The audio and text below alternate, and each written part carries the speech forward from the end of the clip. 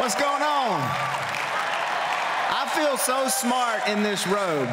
When I showed up, I didn't feel real smart, but now when I put this on, I feel super smart to be here with all you really smart people, especially people on this stage. Thank you for the invite.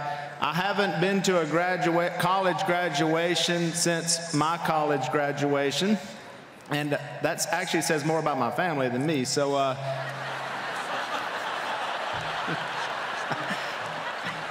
yes, I'm the only one who graduated from college. That's why I'm the boss of Duck Dynasty.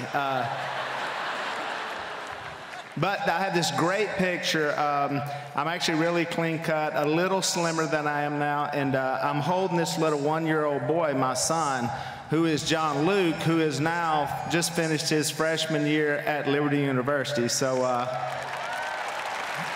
as I look at you guys, I'm proud of you.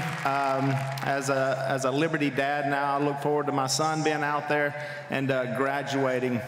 And I guess the only advice really I have for you is just to be infectious around people with a positive attitude of Christ. The Bible says be the aroma of Christ. And so no matter what happens, affect other people and be the person that people want to be around, because when you reflect Him and you're a positive person and you help others, people want to be around you. People want to hire you.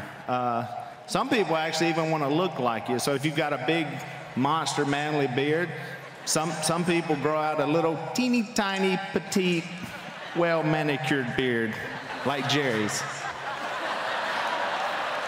It's like I want to do it, but I can't quite commit.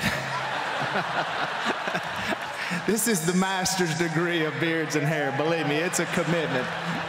You just don't throw this on and off. I tell you, you may not know what you want to do in life. I didn't. When I was graduating college, I thought I was going to be a professional bowler.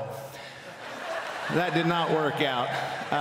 You never know. It may end up being selling duck calls is what makes you successful. And let the Lord work. No experience is bad. No job is bad. Just learn from it. Reflect Him. Love you guys. I'm proud of you. Thank you, Jerry, for inviting me.